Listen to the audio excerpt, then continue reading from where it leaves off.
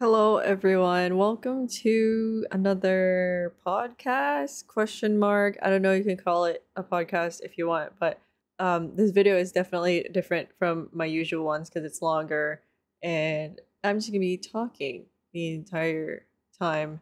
What happened is that the original video that I planned to post this week is still in the works, but I wanted to get a video out there anyway, so I just pulled up this old footage and I was like, you know what? Let's just do a long video.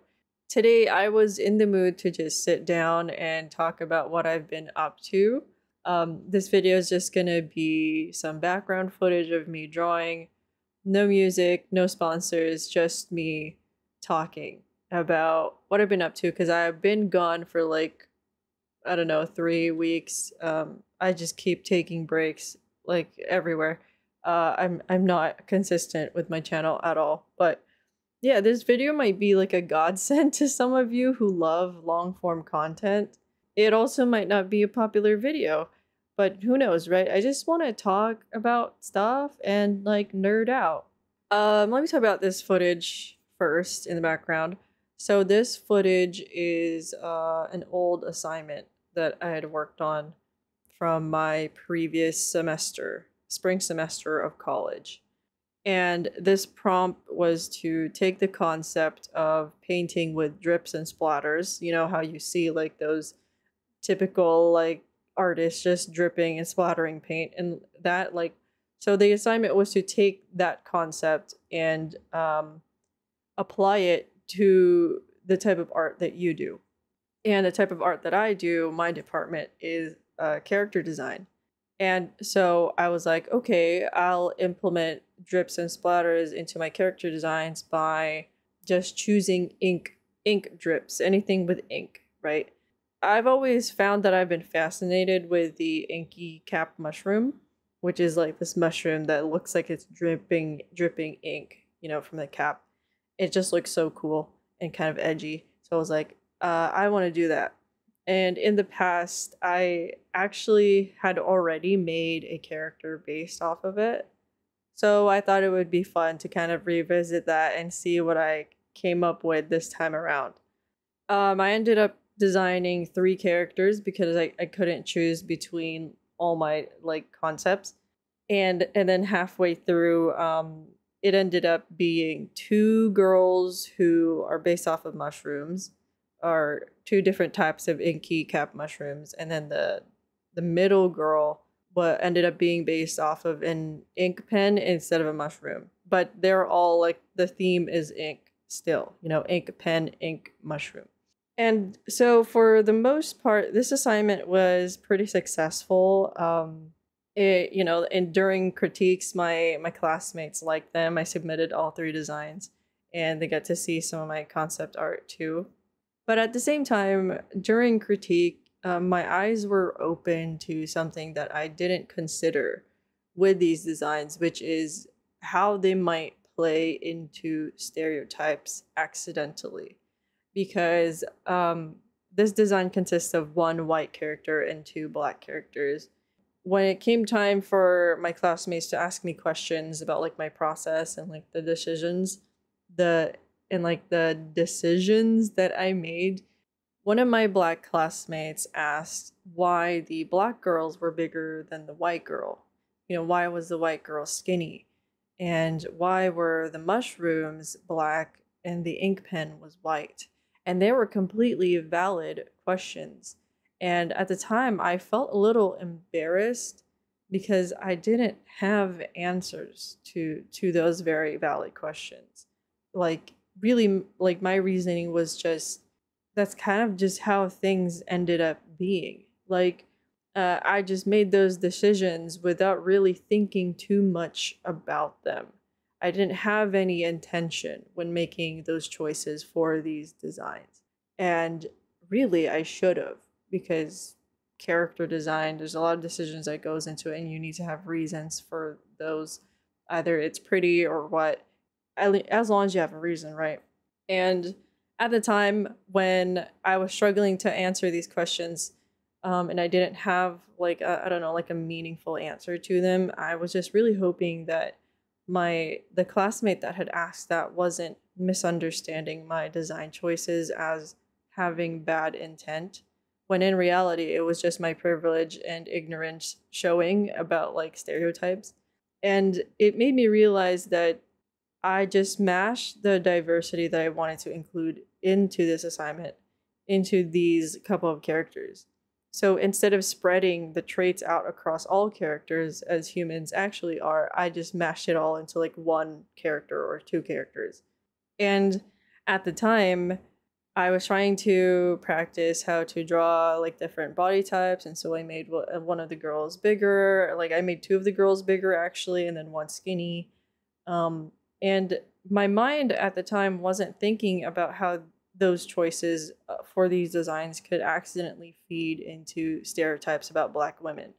So this assignment was really a learning moment for me, because after that, whenever I design a character who looks different from me, I try to think about the assumptions and thoughts that a person who does look like the character that I'm drawing might have when they see them, because people want to be perceived in art.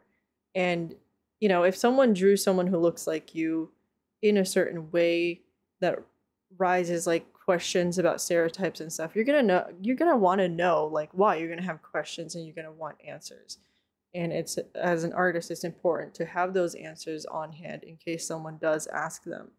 So in the future, I hope to grow and learn so that I could avoid situations like that where my designs, someone might think that like I'm saying Black girls are bigger than white girls and white girls are skinny or something like that, when in reality that wasn't the intent. But obviously, art will always be interpreted differently by different people. But I do think it's still important to be aware of those types of things and topics as an artist, like stereotypes and stuff, especially as a character designer, where you're going to be drawing a lot of different people. A lot of different people are going to be seeing your art. Yeah, it's just like important to be aware of that stuff. And at the time that I drew this, I wasn't aware of that stuff, but now I am, and hopefully I've learned. And I'm willing to learn even more. Gosh, I wasn't even supposed to talk about all that. I kind of just rambled, went on a tangent about that thing. But I just wanted to talk about the background footage before I got into the real deal, which is what have I been up to this past month, because I kind of disappeared after uploading 2 videos. But basically, what happened is that I got into watching Dungeons and Dragons, D&D, and then eventually I got into playing D&D, and it became this whole obsession and addiction, and that's just what I've been doing. Instead of drawing, that's why I had to use old footage here, because I didn't have any new footage because I haven't been drawing. Um, Instead, I've been writing stories and making characters for Dungeons and Dragons, which is a little odd if you think about it, because technically, if I'm making characters for Dungeons and Dragons, you would think that me as an artist would want to draw those characters, but no, I'm lazy. I just want to play the game instead of drawing. So I'm gonna start at the beginning. Um, Basically, the rest of this podcast is gonna be about D&D. So if you're not interested in that, goodbye, I guess. But basically, what happened in the beginning was I'm a huge fan of drag and drag queens, and two of my favorite drag queens are Bob the Drag Queen and Monet Exchange. And I saw this trailer for the show Dimension 20, where they were playing Dungeons and Dragons with Alaska and Jujubee, two other drag queens, and I was like, oh my god, this is like the biggest crossover in my life at the moment. Like, two of my literally top favorite drag queens are going to be playing D&D, and it's going to be great. And I was so excited for it. And I watched that weekly, and it really got me to learn a lot about D&D, because before that, my only experience with D&D was me and my sister wanted to watch Vox Machina, and we were like, okay, before we watch it, let's try to watch the actual Critical Role campaign to see like so that we would get a little bit more excited about seeing the things animated. And so we did that, but Critical Role, it's a little bit more difficult to understand as a new person to D&D because it is not structured in a way where it's supposed to assist like people who are clueless about D&D to understand like what is actually going on. So we were like, oh, okay, I still don't know what's going on. And so we just ended up watching Vox Machina. And I didn't really give Critical Role a chance after that. I mean, I know the people who are playing, but I didn't want to watch like 5-hour episodes of the campaign where I would only really digest and understand like probably 20% of it. I just didn't want to invest that time into it. But this one, I was, like I was very invested in these drag queens, and they're new to the game too. So I was like, wow, this is going to be a great opportunity to learn about the game because the show is going to be catering to people who don't know how to play the game. And it was a great experience. It really made me want to play. And so I did.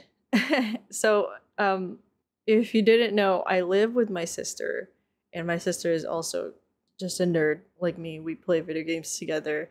My friend had gifted me Baldur's Gate, which is, structured to be like D&D. You could roll virtual dice in the game. And so me and my sister had played that together for early access. And I'm really excited because the game's gonna come out and launch tomorrow, August 3. And I'm very excited for that. And me and my sister played through the entire early access. I got her to be familiar with some of like the mechanics of D&D through the game and some of the classes too. And after we finished that, I was like we were like on the cloud nine of like playing Baldur's Gate. And I just asked her like, do you want to try and play D&D with like just the two of us? And I was like looking it up on Reddit, like, can you even play D&D with just two people? Can I DM with my sister as a player? Like, is that a thing people do? And it was. And I started looking into it, and she agreed to try it. We just like started doing it. I started writing sessions, and like we started creating characters. My sister, she's the type of person who wouldn't really be totally excited about just playing an entire like campaign or adventure by herself with only one character, because she's used to playing games like Dragon Age Origins, like Mass Effect, like Skyrim, where you are the main character and you're affecting the world around you, but you also have constantly like companions with you.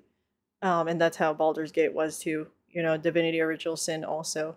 So she was like, okay, so I'm not just alone. Can you make like companions for me? And so I was like, okay, I'll make you a couple companions.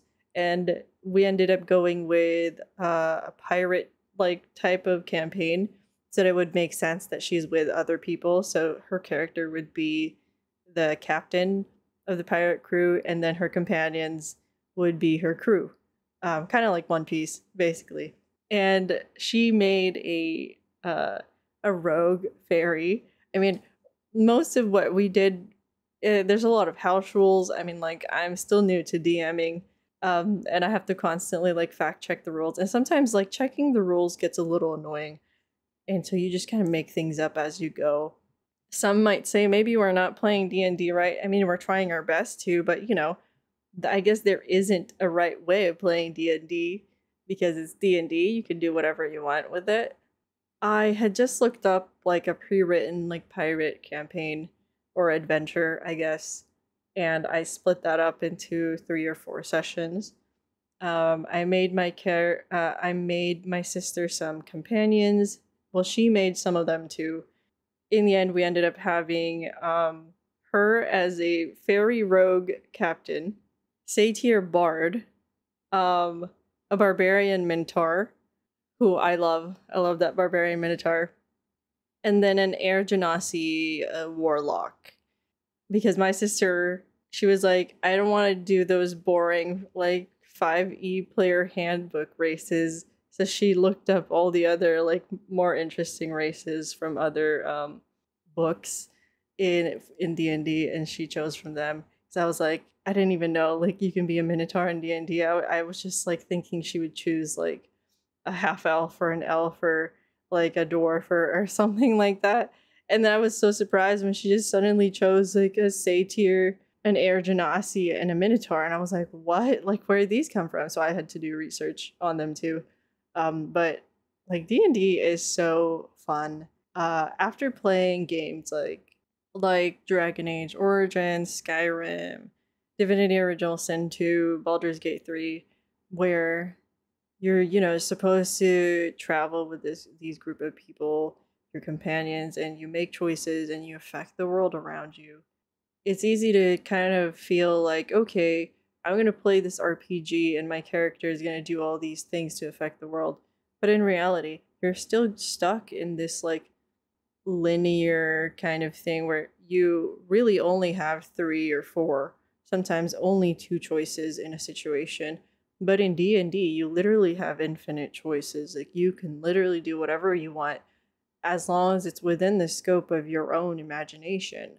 And it's great. It was great for the two of us who've been playing RPG games and kind of feeling that where it's like, oh, like we have choice, but we don't really. The first session was a blast. I wrote the first session as a DM intending for it to be 2 hours long.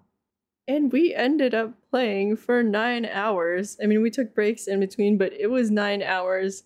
I had to improvise a lot of things, and honestly, the improvised stuff ended up being the best because I was a bit nervous that like it wouldn't be fun or I would be fumbling like RPing the NPCs in the world and stuff. But improvising is actually really fun because you just go along with whatever crazy thing or with whatever wild thing that your mind comes up with at the time, and you just roll with it and see where it takes you.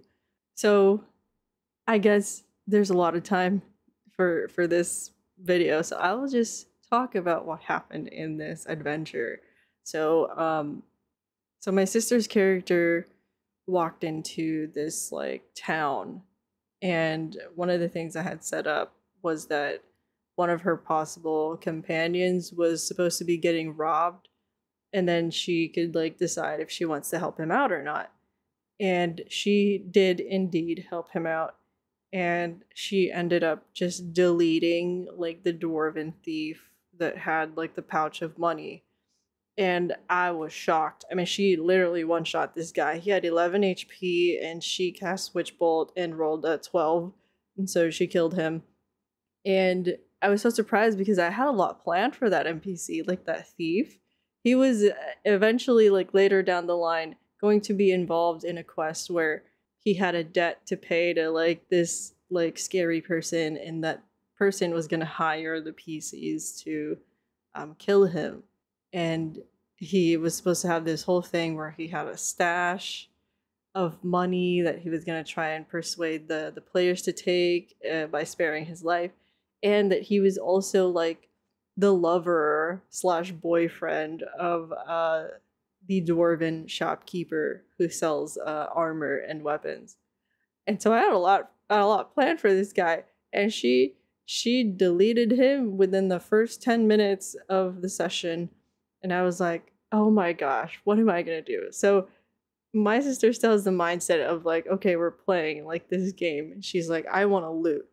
I'm gonna loot this dwarf's body. So she asked me like, what is on the dwarf? So I just told her, okay, there's a note that says something about a stash, and there's also an envelope with a letter inside, and the letter ended up being a love letter to the armorer.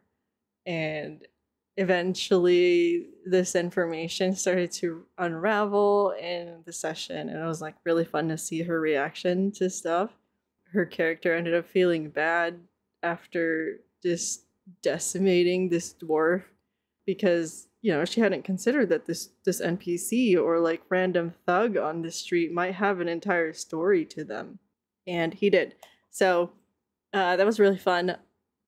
And eventually they went on like this whole adventure with their pirate crew. They got some treasure, and it ended up lasting 4 sessions. It was originally supposed to be 3, but the third one was like reaching like 5 hours. So we're like, okay, let's split this up into another session. Let's like continue it tomorrow or something. And the great thing about two person D&D is that you just need to worry about two people's schedule.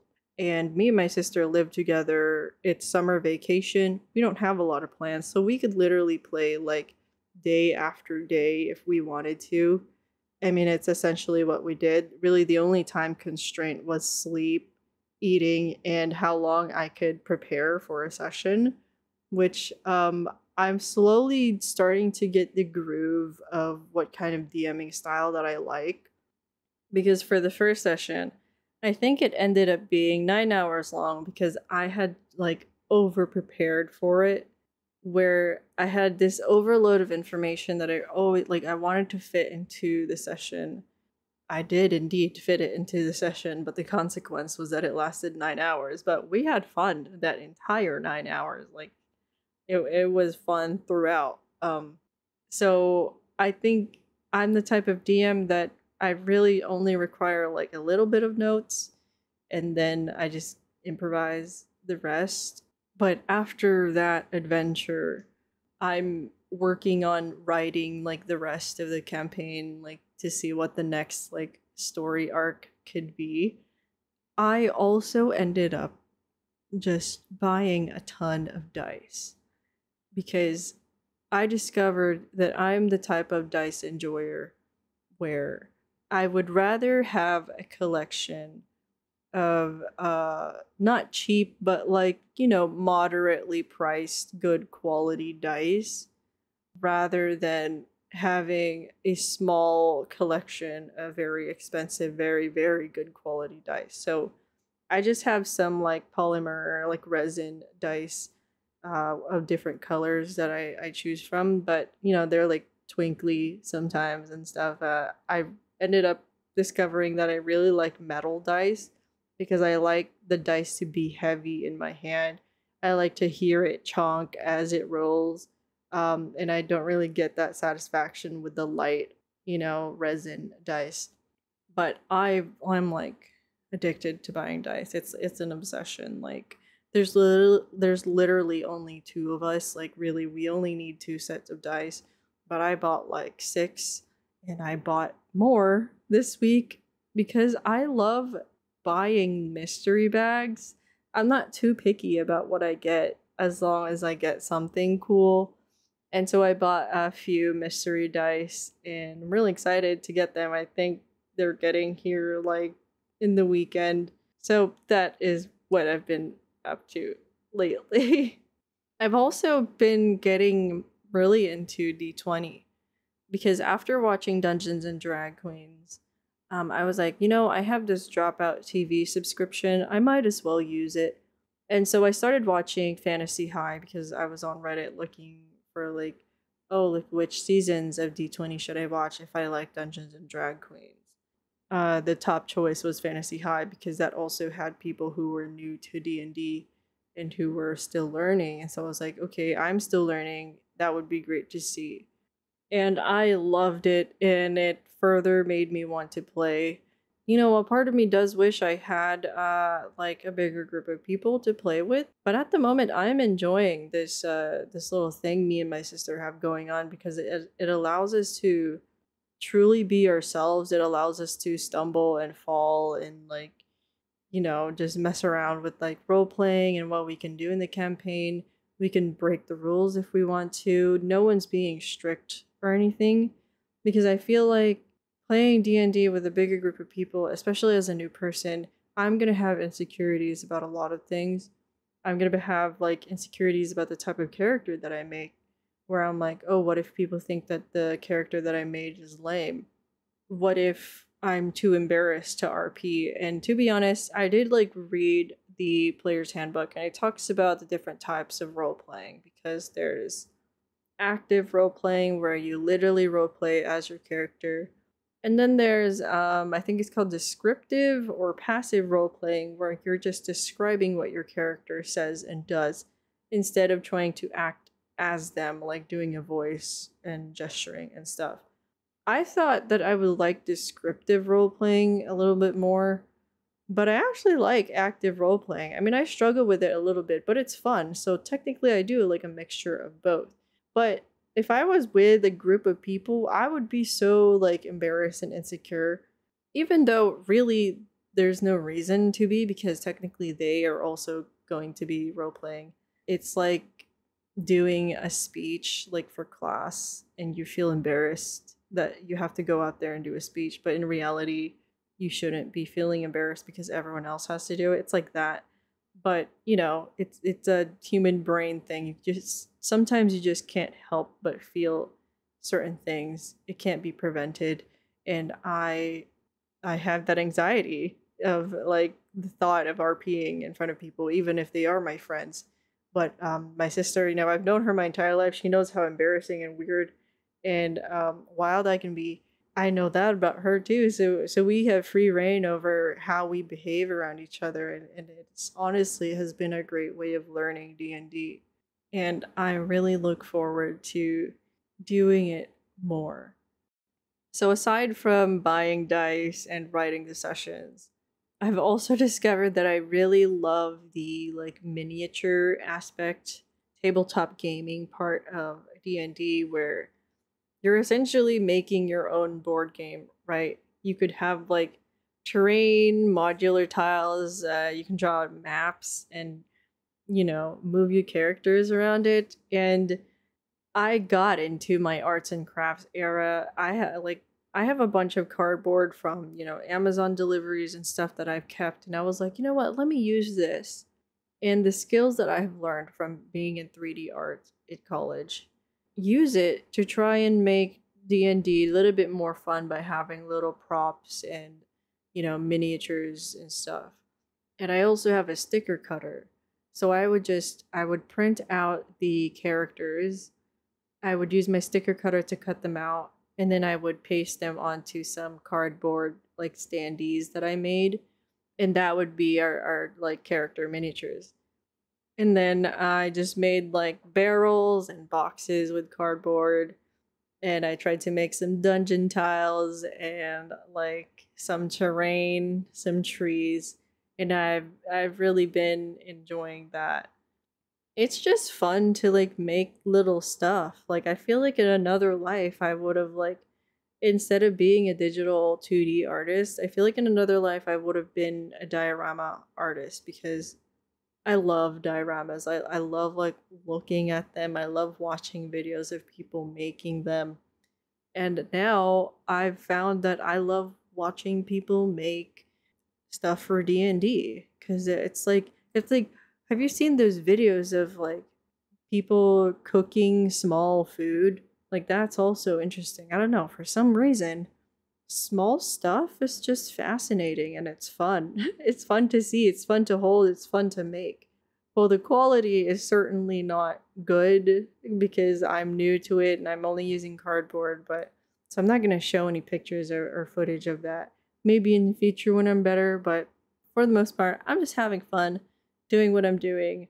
But the consequence is that I haven't been working. I've been doing stuff with my shop, but I haven't been making new designs. I haven't been drawing, like I said. I haven't been doing commissions, and in turn, I haven't been making videos.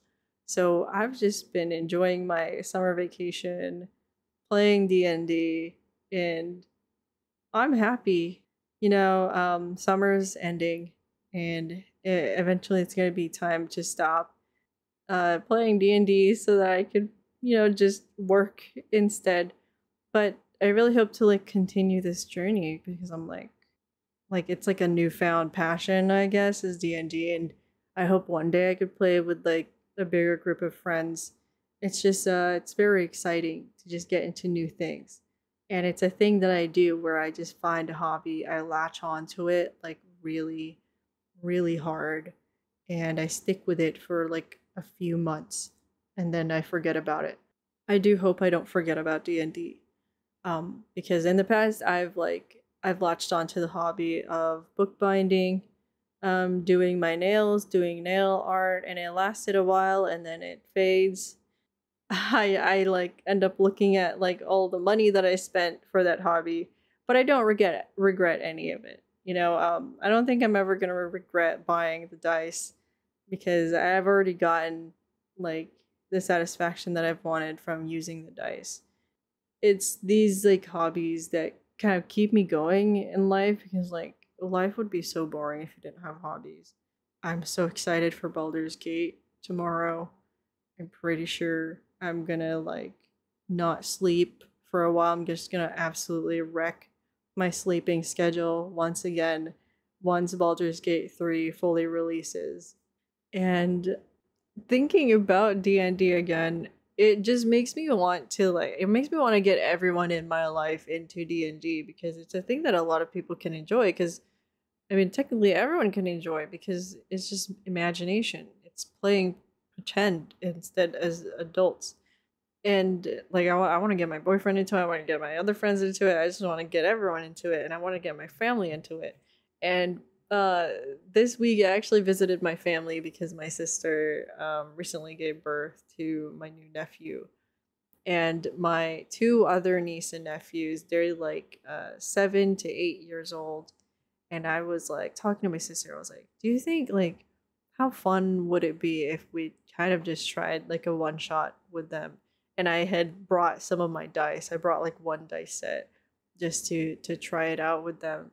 And I was looking up these one shots and I found one that was made for kids, and a lot of it ended up being improvised.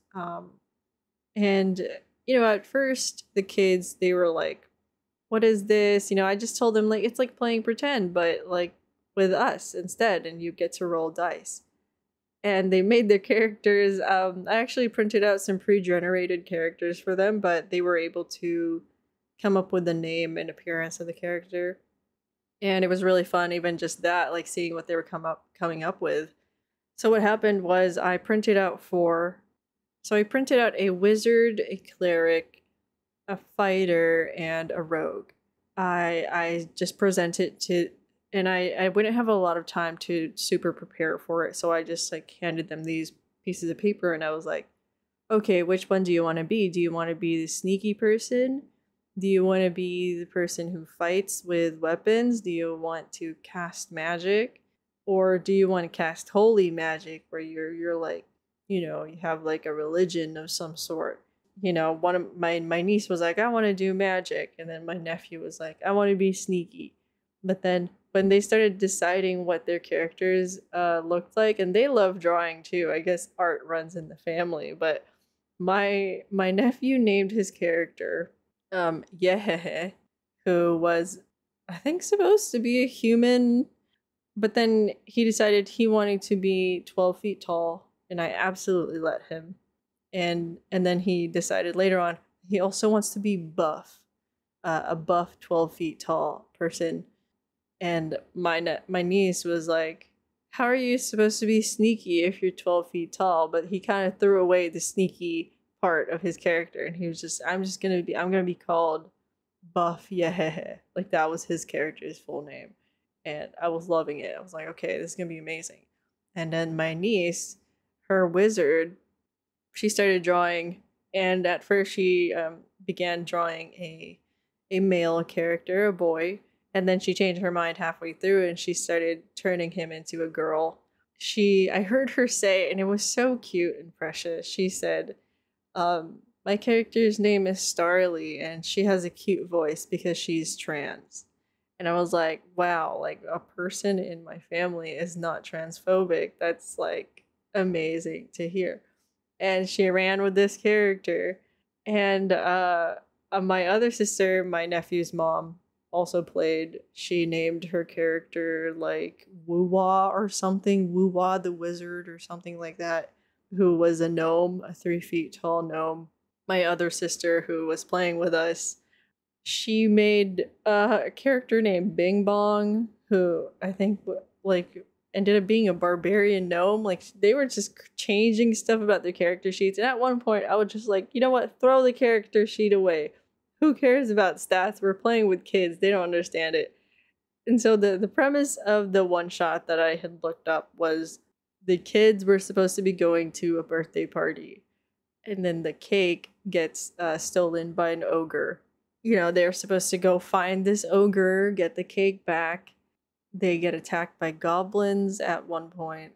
Starting out, the kids were a little like iffy with the role play. They were shy, you know, but I think once the adults started to get into it, they realized like, hey, I don't have to be embarrassed about doing this.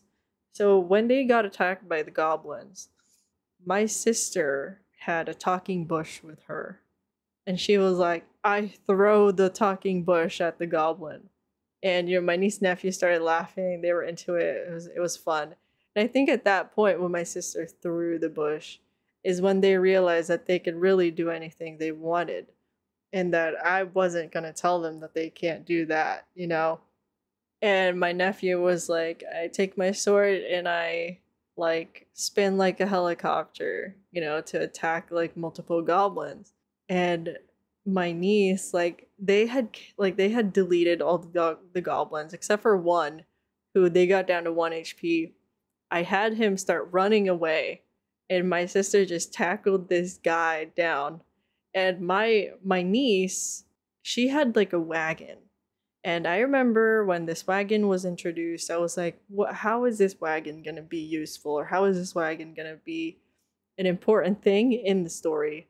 But she made it important. My niece was like, "I want to strap this goblin down to the wagon and push him off a cliff," and I was fully gonna let her.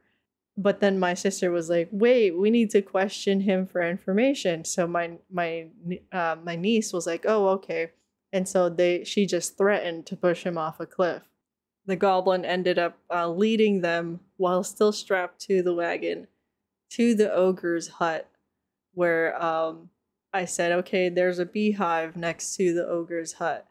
And my niece wanted to convince the bees to like make a cake, and I was gonna let her, but like, you know, there was like conflicting interests with the other players. But basically, what they ended up doing is they took the wagon that the goblin was on, and they wanted to push the door down by like slamming the goblin on the wagon into the door. I had them do strength checks for it, and they all passed, and it was a great time. And in the end, they managed to befriend the ogre, and it was like a wholesome ending, low key, you know? And it was just fun. It wasn't what I had imagined playing D&D with kids would be, but it was a fun like 30 minutes to an hour. Technically it stopped being D&D at one point, and it just ended up being like playing pretend except with dice. I don't know if you could still call that D&D, maybe. It was fun, and it helped me like realize the potential of D&D, because I started thinking about like, if I had kids, I would totally introduce D&D to them, because it's a great way for adults and kids to both bond, because you're just imagining things together, you're making a story, you're constructing a world and a story together, and that's beautiful, you know? And I've always been really into making stories, but I've always found that I don't have the patience and time to write an entire book in like book format, narrative format. But with D&D, I'm able to construct a story and characters that I can be invested in, that like other people can be invested in. But it's more fun than just sitting down, writing a book, having to worry about grammatical errors and whether or not stuff makes sense, because it doesn't have to make sense in D&D. I'm kind of thinking about like making stories that way, because I do know there's like solo D&D where there's just no DM and you just roll dice for your decisions and stuff. But I have to look more into that. But it sounds so fun. I am a bit worried that I'm like, okay, like, what if I'm in too deep and I just stop drawing? But I don't think that's the case. But I'm just like, I need to work, but I don't want to work, you know? Like, just at one point stuff just gets so fun that you don't want to work anymore. I mean, that's the great thing about being self-employed is that I'm my own boss and I can decide that I have this vacation. Even if I decide that I want a vacation, I still need money because rent and food matter. Um, and yeah, that is essentially all I wanted to talk about. I think I got everything off my chest about D&D because you know, I didn't want to bother someone else by just rambling on and on and on about D&D in person in a conversation. So instead, I did it in a video. And if you're listening to this, you did it willingly. I didn't force you to listen to me.